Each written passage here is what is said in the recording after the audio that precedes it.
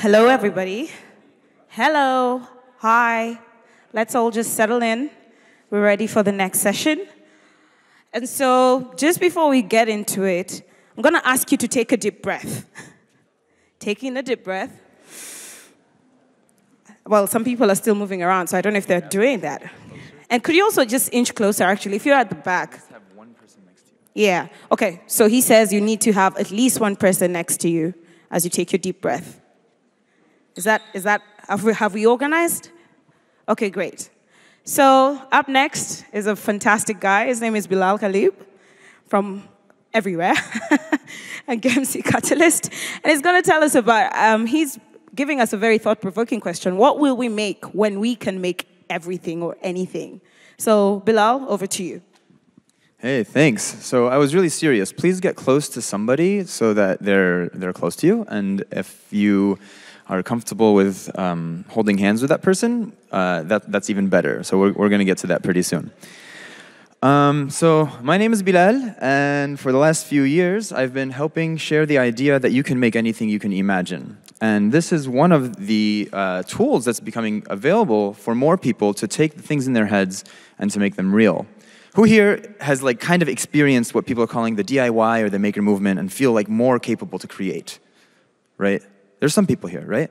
This is the attitude that I'm trying to share, especially in the Middle East. And so a couple years ago, I went with a crew out to this is Cairo, and I met up with these fine young gentlemen, and I got donated MakerBots. Who knows what a MakerBot is? What is a MakerBot? It's a 3D printer. Does anybody know where it came from? Yeah, the basis of the MakerBot came out of the RepRap project, which came out of a university. But the MakerBot came out of a hackerspace, which is a community space where people are sharing resources and tools. NYC Resistor. Okay, he's got the right idea. This heckling, I encourage the heckling. And so, yeah, this thing came out of NYC Resistor using the open source platform that RepRap first created. And so they donated it to Egypt because they wanted to help inspire more people to create. And so I've been working on this kind of stuff for a while. And it's really, really exciting to be able to look into the future and see your hand in creating it. But after working in the Middle East for a few years now, I'm beginning to realize that some of the things that we're creating have nothing to do with the environment in which we're creating them. And I'm going to suggest something today that will hopefully get us to engage in creating things that make sense instead of just creating stuff. And to do that, I would like you to hold the wrist of the person next to you. Oh, I should probably close that. If you could please hold the wrist of the person next to you and connect to the person's pulse. Oh, yeah, here we go. No, I'm going to switch back and forth. That's fine. Yeah. And we're going to do this for 30 seconds. Does everybody got it? Does everyone know how to do this? Oh, yeah, sorry. Thank you. That's crazy, right? It's crazy. I got you. Has everyone got it? Yeah? Nod if you found their pulse. Good? Okay, so now take a deep breath.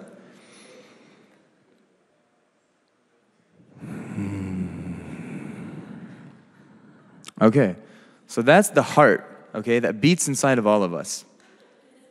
And this is the thing that I think can transform the creative potential that is being developed within the maker movement, within the DIY movement, within the open source movement, and let us see that we can create beautiful things in the world to support each other. And so it's making from the heart. I know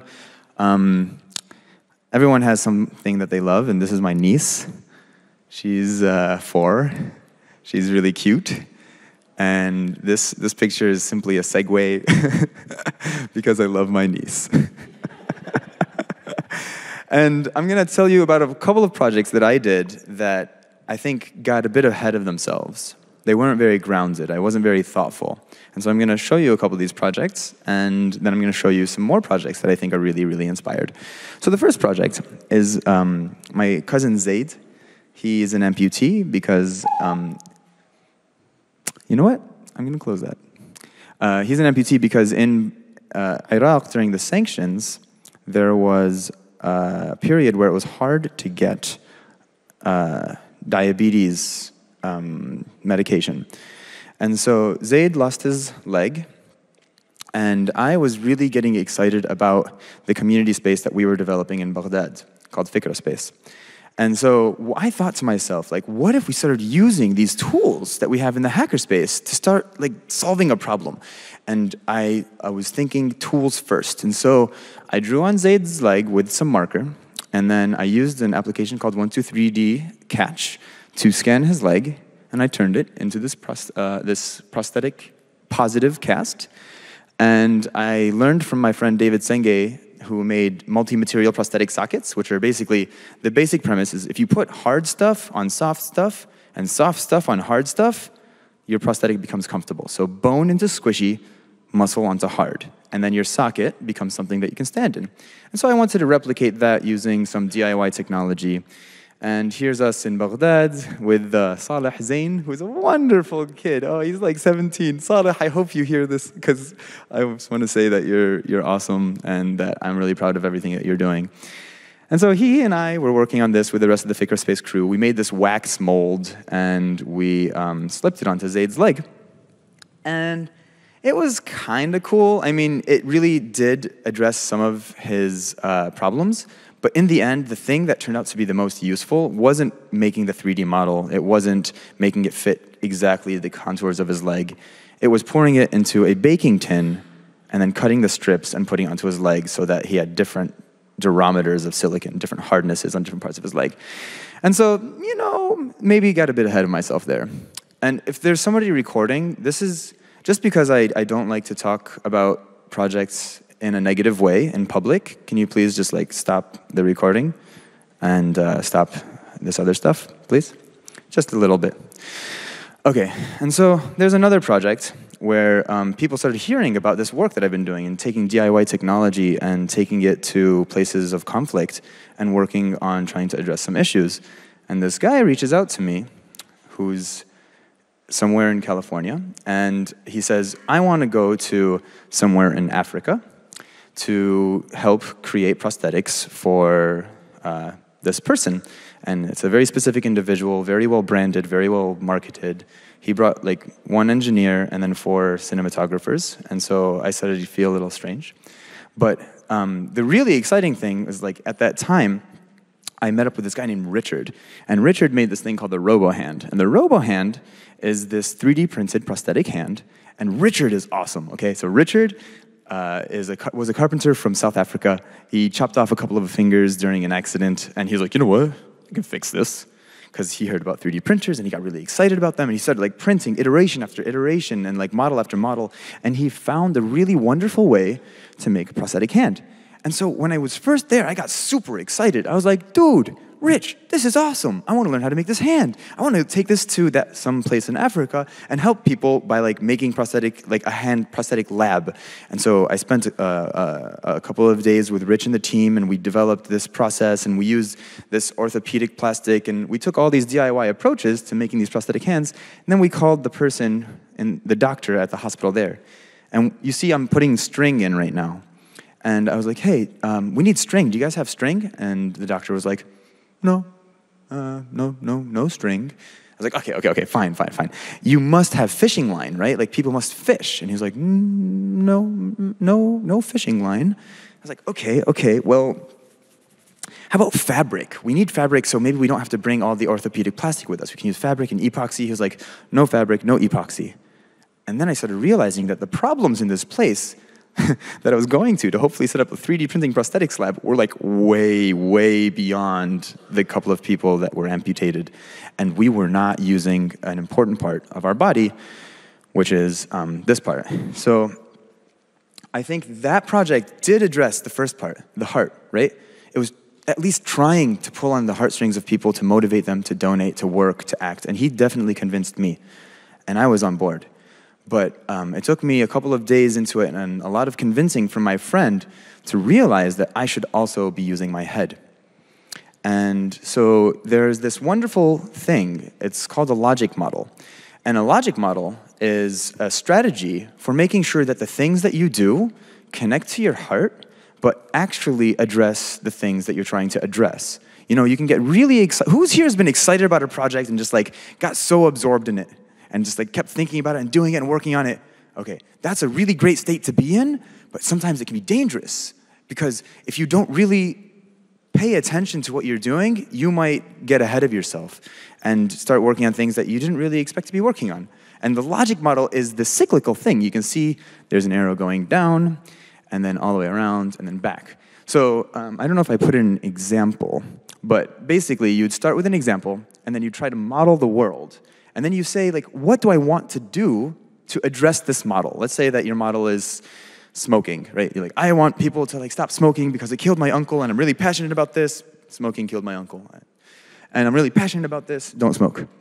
And seriously, Geraldine, don't smoke. Okay.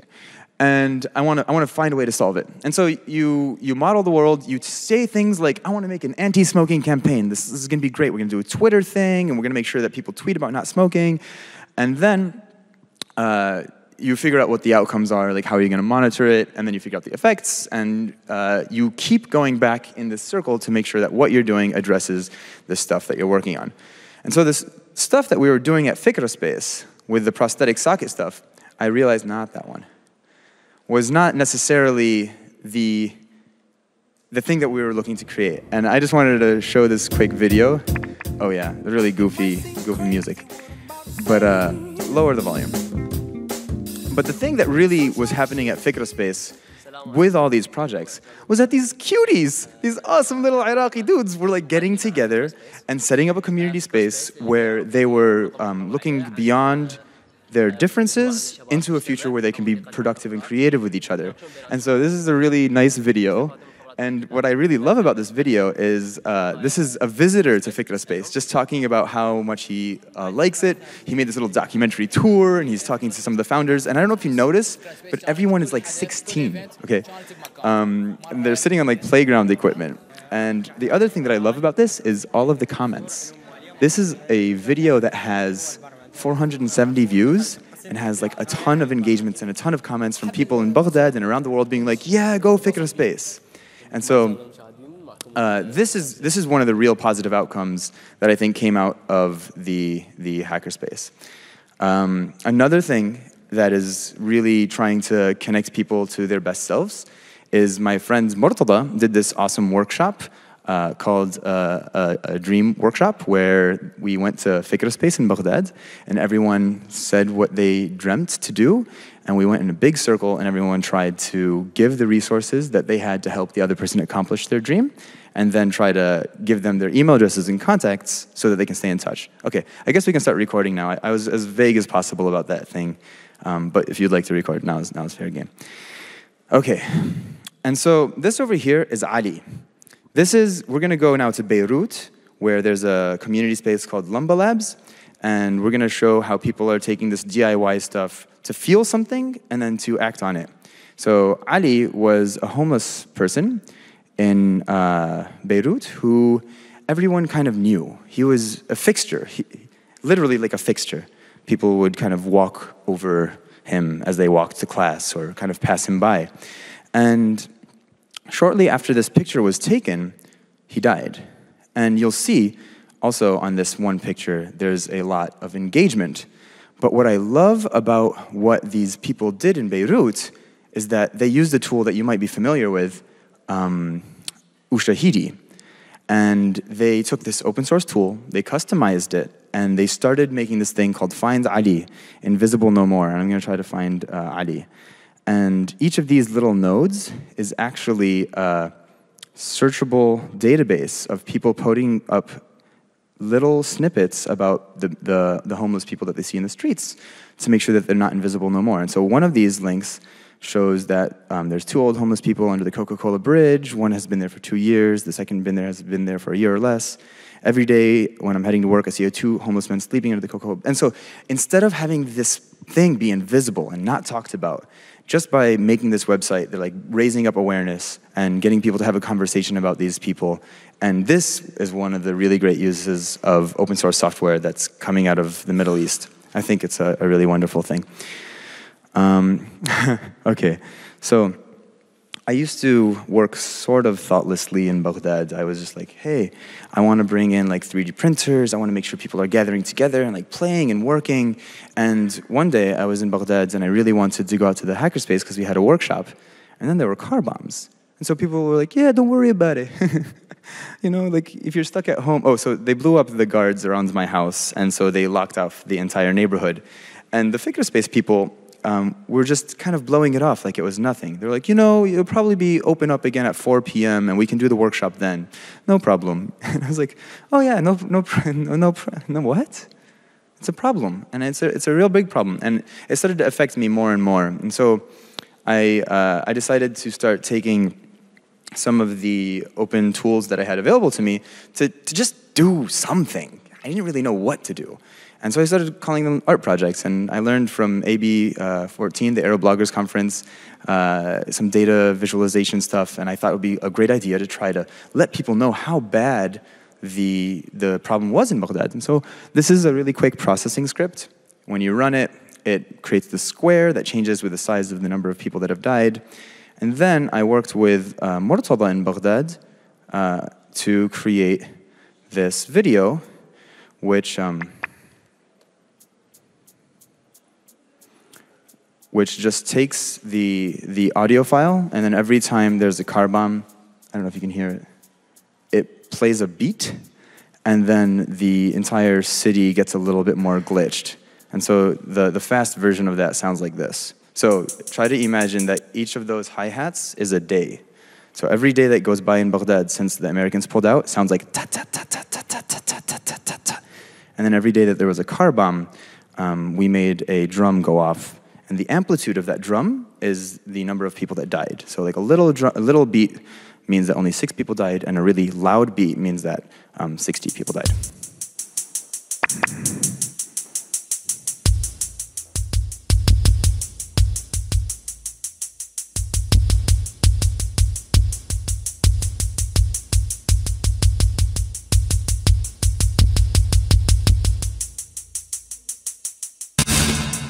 So now tell me that that's not a problem. Tell me that ma fi mushkila, just wait in your house and then come out when you can. And this is really what changed my attitude about what we should be using our tools for. You know, like I like Uber, it's great. I can pull up a phone and get a cab and go somewhere. But I would prefer there to be no more violence in the countries that are where I'm from. And so to encourage that, I'm hoping to highlight a couple of these awesome projects. Another really funny project that I'm taking on is, so that's historic data, right? That's people in the past that have been blown up. I want to make a real-time representation of that. And so I'm writing some code called WeAware, which parses the Twitter feed and finds events that could be car bombs and validates them with a volunteer team. So people say like, yes, there was a car bomb today and it sucks. And the idea is to make a interactive sculpture where every time a car bomb goes off, a sculpture that represents the history of Iraq gets turned one turn, so it gets crushed slowly over time. So another project that's come out of Beirut is Hayda Ra'ina.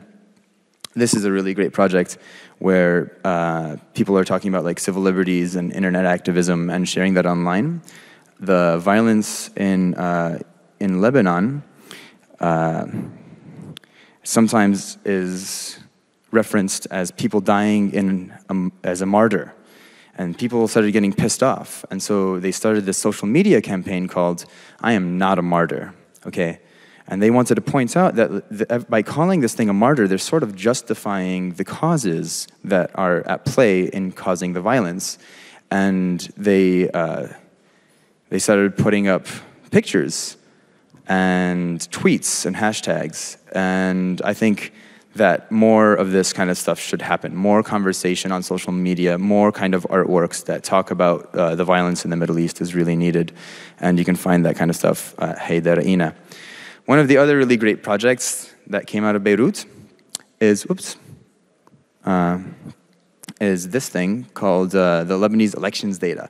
This is really awesome. You have to play with this tool. Okay, so Mark, Maya, and some people at the Lebanese hackerspace started this project and they, yes, let's see. And so you go onto this website, and which one do you want to see? Let's see voter trends by confessions. Voter trends by confessions is awesome. Green means that there are more registered voters and people voting in this country from this sect, and red means that that sect has pulled out from that district and there are less voters.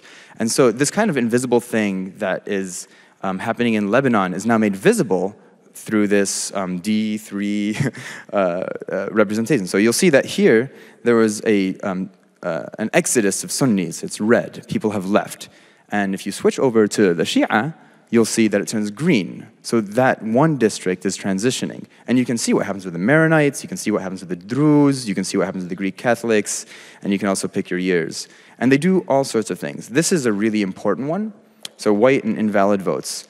This is how Lebanese people protest their governments and still participate in the elections. They go and they put in white ballot votes. And this is the representation of the districts in Lebanon and how many people have been not voting, basically, or voting with a white ballot vote. So this is another great project that was worked on by some of the members in the Beirut hackerspace.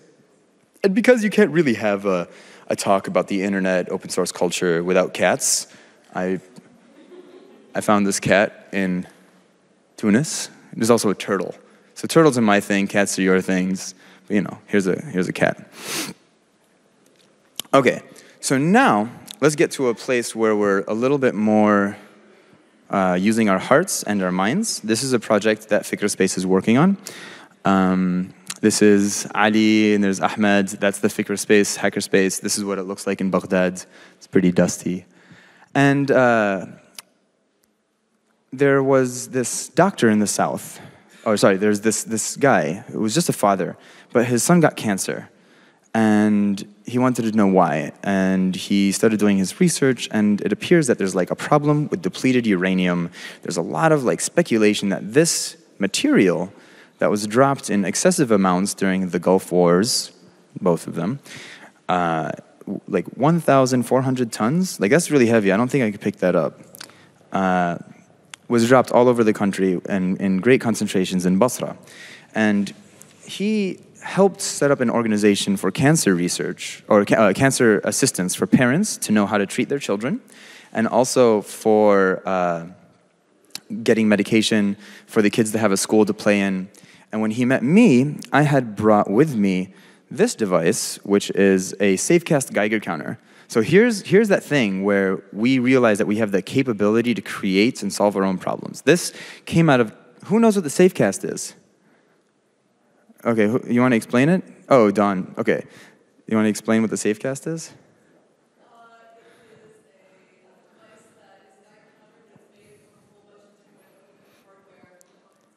Exactly. So it's a device, it's a Geiger counter, and this is a GPS sensor from, I think, Adafruit, and this is a data logger from SparkFun, and the Arduino is the platform as the back end, and so that's an open source microcontroller.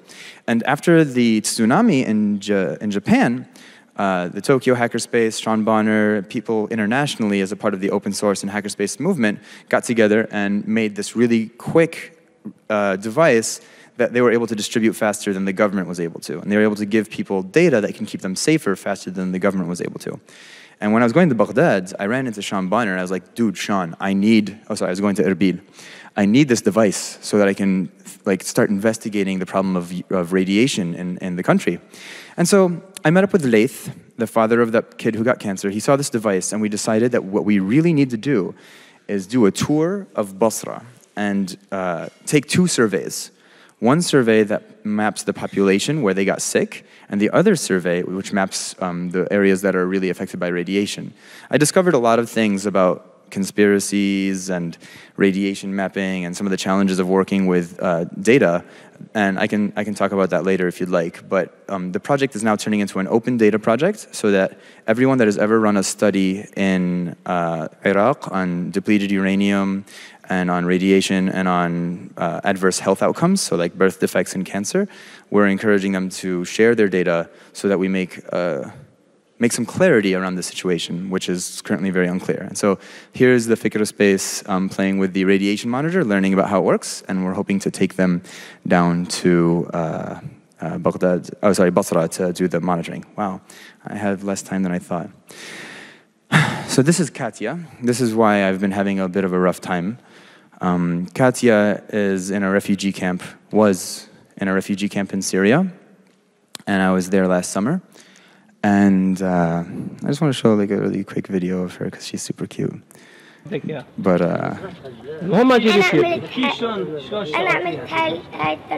my friend Abdurrahman went there.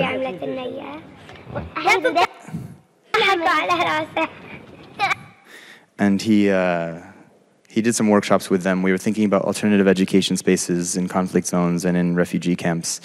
I had a really hard time when I was there. I thought I was going to do something, and I got overrun. It was a really big challenge. But last week, Katya and her friend were killed when the Syrian government dropped a missile on her school, and so that was really bad. And there's something that I wanted to do something about it. My friend and I were already working on this project. It's called For the Dead. I was thinking about commemorating the people that were lost in Baghdad during the sectarian violence, the thousands and thousands of forgotten people. And so we made this website. Most of the website comes from my friend Joe. Oh, where's For the Dead? That's not it. I guess I have to. Here we go. So For the Dead is a website where you can commemorate the people that have died with a good deed. And it's down, which sucks. Oh no. Yeah, it's down. Oh, no, that's it. Okay. So these are some of the people that have died. This is my friend's mother who died in Afghanistan during the hotel shooting last month. This is my uncle who died because he was smoking. Geraldine, that's my uncle, he's dead. He smoked a lot. And this is Katya. So you click on Katya, and you have the ability to commemorate her with a positive action. There's this concept of sadaqa jariyah, which means continuous good deeds. And so we're trying to create a website where people can do positive actions for people that have died, whether or not they died in violence. And I think this is a really great way if you can all help in commemorating Katya. I don't think we're going to be able to stop the violence in Syria as much as we like, but even just being kinder to each other, I think, is a really good way to remember her.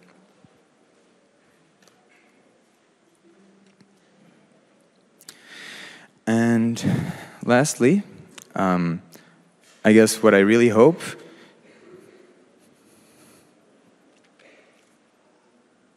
is for us to see what people are doing with these creative tools and the tools that we have available to us, and use the stuff that's happening in the Middle East and in Africa. I have examples from Africa too. I didn't share them, and share them with the rest of the world. And so this is a really quick project. It's called It's called Lebanon Would Be Better If. Started by Sharif, and he just went around really DIY, low tech, grungy, spray paint on the wall, say Lebanon would be better if ... And he encouraged people to put up their ideas, and it's Lubnan yukun ahsan. And what I find really amazing is that this project is now international, and it's called Project Better. And that's what I want to see. I want to see the Middle East, Africa, and all of these places that are having really serious challenges take all the increased capability for creativity and production that's being produced by the open source movement at large, and show leadership in wonderful things that we can do with them. And I wanted to have this be more of a discussion, but I guess I spoke slower than I normally do. So I'm sorry. And that's all. Thanks. Break and we go on.